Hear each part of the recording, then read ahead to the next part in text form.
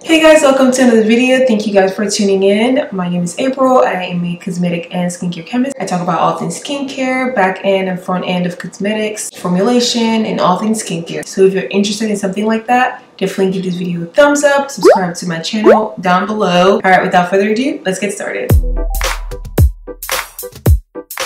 So in today's video, I'll be talking to you guys about all the myths that cosmetic chemists don't want you to believe about skincare products. There's a lot of things out there that have been made popular for whatever reason that, the majority of consumers have believed about cosmetic products. And today I want to talk to you guys about that. I hope you enjoy the video because we'll be spilling all the tea today. So the first myth I want to debunk is that chemical-free claims are legit. There's nothing like a chemical-free product. Literally every product has a chemical. Water is a chemical. Boom. I know you guys are like, wait, what? Yeah, water is a chemical. Liquid and gases are also chemicals. Anything that's listed on the back of a product, which usually water would be the first thing you see in a product, is a chemical. So don't believe the lies. Nothing is ever chemical free. Number two myth you've probably heard is that if you can pronounce an ingredient, it means that it is not good for you. And this is absolutely false. This is actually rude. Like, I'm offended as a chemist.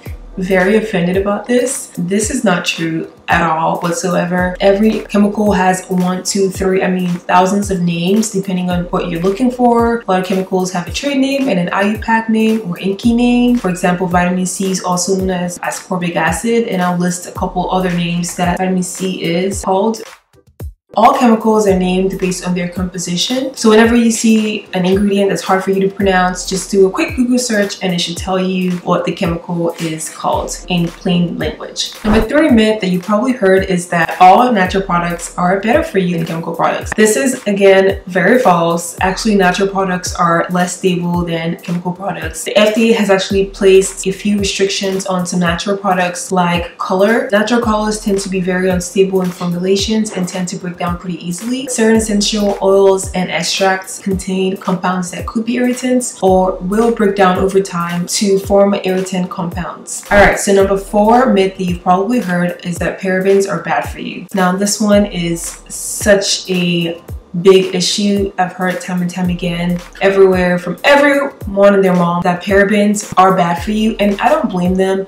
This is something that has been going around for a while now, and I sincerely don't judge anyone that feels that way. The thing is, cosmetic products, almost all cosmetic products that at least have water in them, need preservatives that are broad spectrum, which means it protects against bacteria, yeast, and mold. Parabens, unfortunately, are broad spectrum and can protect against all three microorganisms. So it's kind of hard to not use parabens, to be honest. All of these speculations, beliefs about parabens started from a 2004 study that showed that parabens were found in tissues of breast cancer cells. I've talked about this in my video, which I'll link up here. I talked about how those studies were very inconclusive and didn't really give enough closure as far as like, were these parabens also found in normal tissues? The guy that actually came up with the report mentioned that he's never really said that parabens cause any type of problems or anything. The FDA has a cap on how much parabens can be used in a product. Usually you can put more than 1% of preservative in the system. There's been laws enforced to make sure that scientists and chemists are not going overboard with these chemicals. So honestly, parabens are not the enemy here. Like anything, be careful with it. Don't overuse it. I, for one, try to products that have phenoxyethanol as a preservative or sodium benzoate or any other preservative that's not always just parabens. Just try to mix it up so you're not constantly exposing yourself to one thing, which could be true for anything else in life, right? Anything that's overdone can be a problem. So again, parabens are not the enemy. The fifth and last myth I want to talk about is that the FDA does not regulate cosmetics. Again, like everything else we've talked about so far, this is false. Surely the FDA doesn't regulate cosmetics as much as it regulates pharmaceutical products or even medical device products, but they're surely regulated by the FDA. The FDA does prohibit the marketing of products that have been adulterated, which just means that is not the right composition, or misbranded, which means it has false labeling claims. The FDA definitely has their paws on our cosmetics, just as much as pharmaceuticals. They're definitely on there. However, it is the duty of the manufacturer to make sure that all of their cosmetics or skincare products are safe and good to use. For example, my company and every other skincare company gets audited once a year just to make sure that you're following all standard operating procedures and you're not I don't know, making batches, huge big batch in like a very unsafe environment. There's audits, and these people will literally not pass you if you fail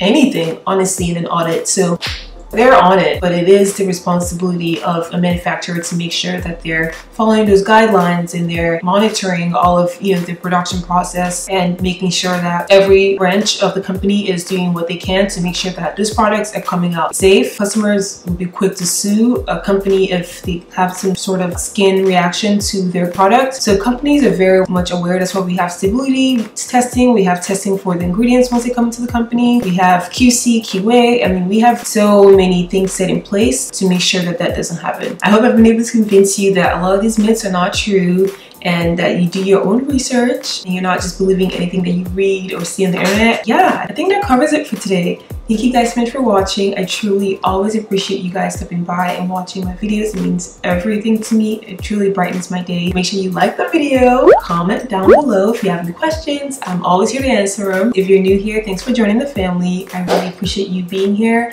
We're gonna have so much fun. And yeah, with that, I'll see you guys next time. Bye. Okay, the fifth and last. Make sure you subscribe to the channel. No energy. Comment if you have no energy. Oh, fuck. Can you like not look at me, please?